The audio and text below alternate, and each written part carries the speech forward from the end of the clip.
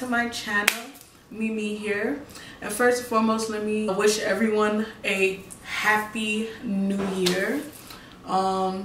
It's so exciting though. It's 2020, jeez. Anyway, yeah, so first and foremost, I do have several clips of me going to my mother's house.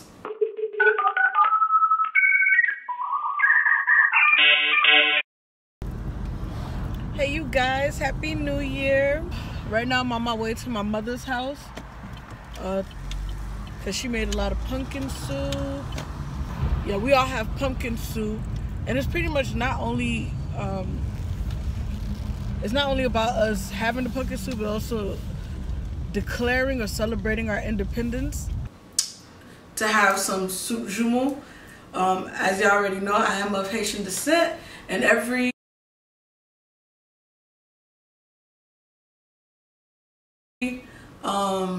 I guess January 1st, a lot of Haitians, if not all Haitians, celebrate the new year by enjoying a bowl of pumpkin soup, is what it is.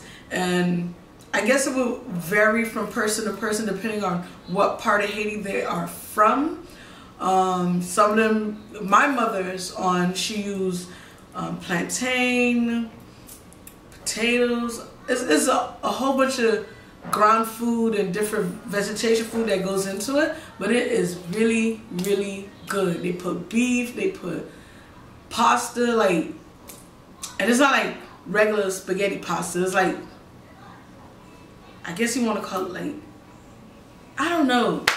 It's just hella good. So I'm gonna insert some clips of what the soup jumeau look like. So that's what I did on New Year's Day. And of course, the day before, or a couple of days before, as long as you do it before the first, you make sure, Haitian descent, you make sure that your house is clean, spotless, like spots that you never even cleaned before, or probably neglected throughout the months, or maybe throughout the year. You will actually go and clean those spots, so then when it's pretty much like you setting yourself up for success, so that your house and everything else is clean going into the new year. Also, my parents, well, how I was raised, also you go through your clothes, like you make sure that the clothes that you have, if it's damaged, you get rid of it. If it's you don't want to hold on to anything that was damaged, anything that was ripped or had holes or whatever the case may be. You don't want to hold on to none of that stuff. You just do a clean out of everything. You just clean everything out and send it out. So you go into the new year ready, pretty much. So that's what I've done. After I had the soup, I just came home and relaxed because the very next day was work anyway. So, but then it's like, after that, you just hear of, excuse my French, of the fuckery that's already started. Now, I'm not going to talk too long about this individual. I'm not even going to say his name. Well, I will say his name. I don't know if any of my subscribers know this. Well, I'm not going to say it. Well, I'm going to put it in the title, but I'm not going to say his name. So,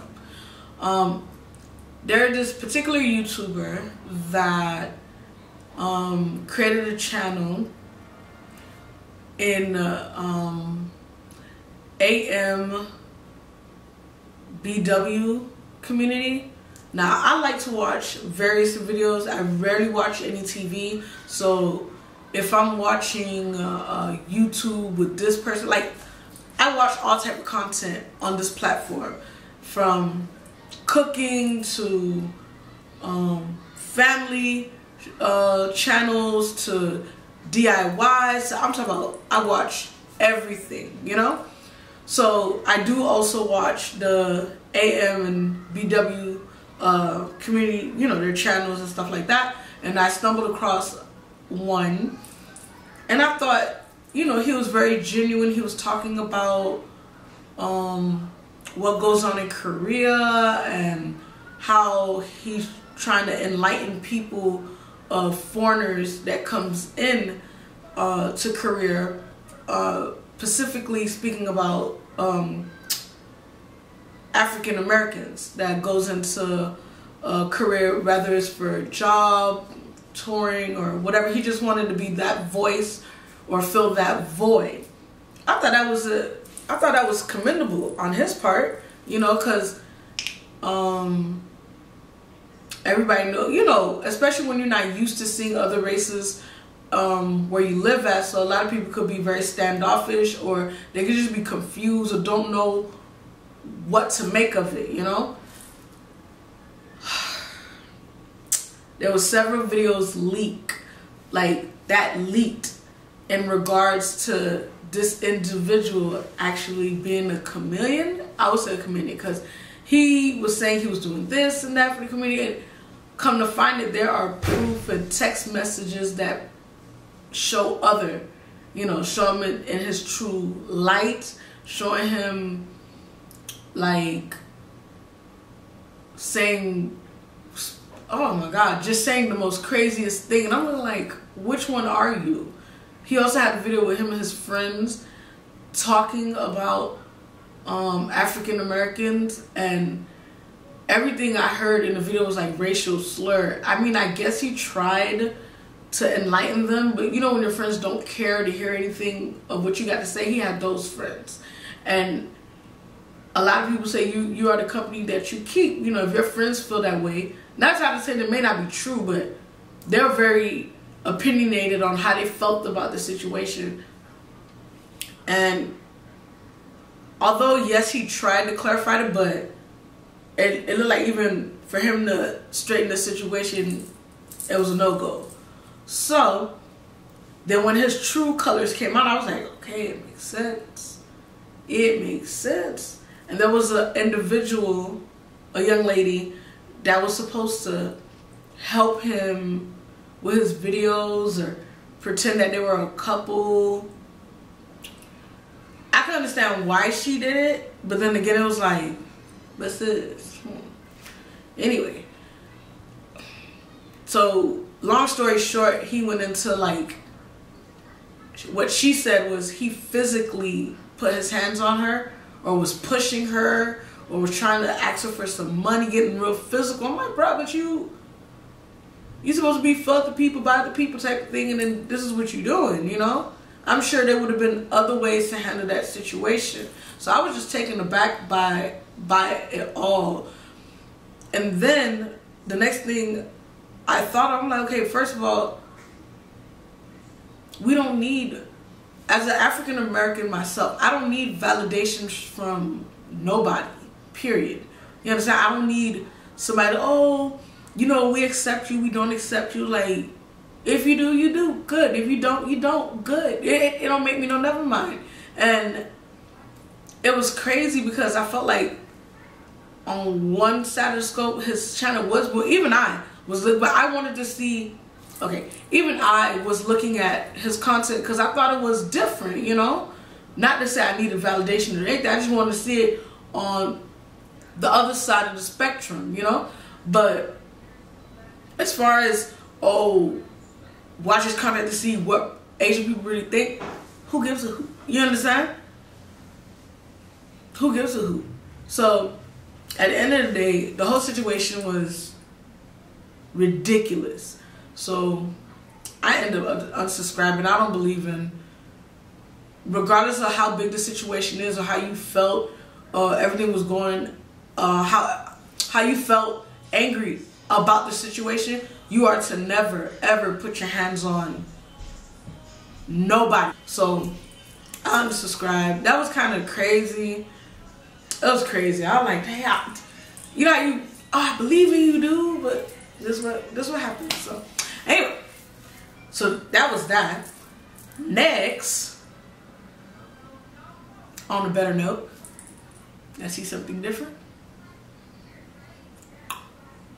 I did go and get contacts.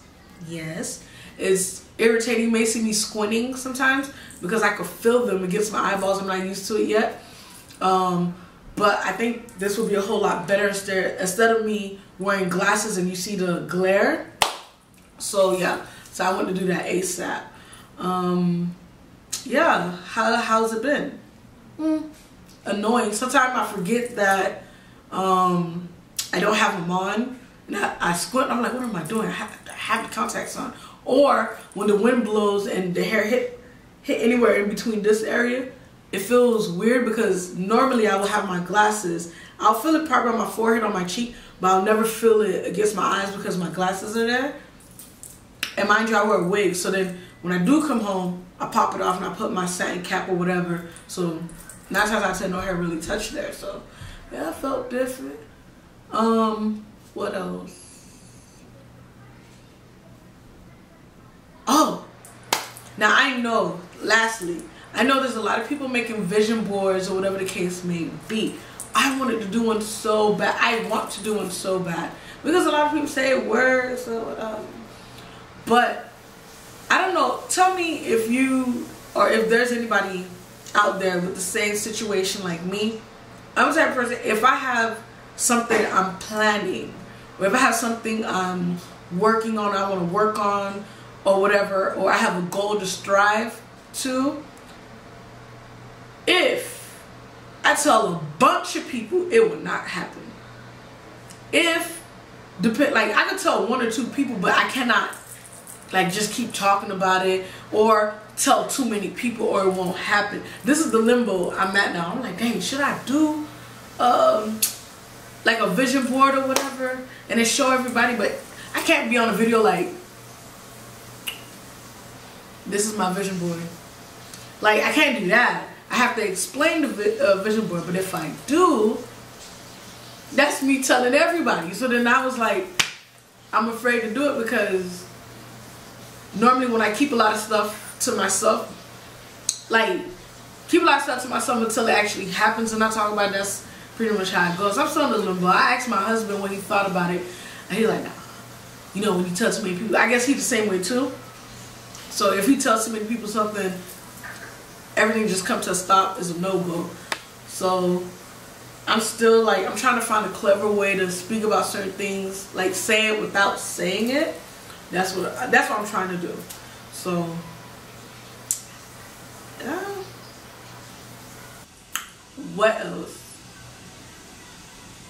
For the new year, like, I'm really excited about it, you know, because you have so many ideas and you want to see them come to the forefront. However, I do work a lot. I really do work a lot. So, well, my hours are like 45 hours a week. So sometimes I'm tired, or now that I have inventory and stuff like that, sometimes the video will come out slower. But yeah, that's something I want to work on, is being consistent and just working on my content in a whole, so the quality could be a whole lot better.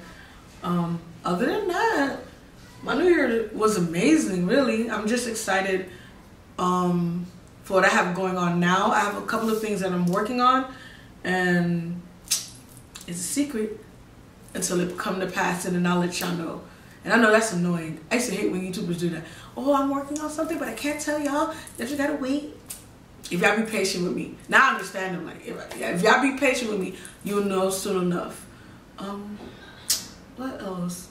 Yeah, so I think that's pretty much it. As far as the new year, new day. I know this video is coming hella late, but it's better to arrive late than never. So, yeah, let's start a conversation in the comments. Let me know what you did for New Year's. If there's any family tradition that you have or that you partaked of for the new year. If you went partying, you went clubbing, or I know a lot of people, it's tradition for them to go to church. It's crazy, like, they'll go to church no other time, but the new year is a must. But it makes sense. A lot of people didn't pass this threshold with us from last year, so it makes sense to go to church and give thanks to God in those regards. However, yeah, just let's start a conversation in the comments. I appreciate y'all so much for watching my content. Oh, my next video is gonna be on this makeup look, because I did do it before filming this video. So if you have any questions, anything you'd like to know, let me know. Let's start a conversation in the comments. And that's it. I wish everybody a wonderful, happy new year, full of love, full of anything prosperous. You understand? So, and that's pretty much it. I love y'all so much. Thank you for watching. Bye.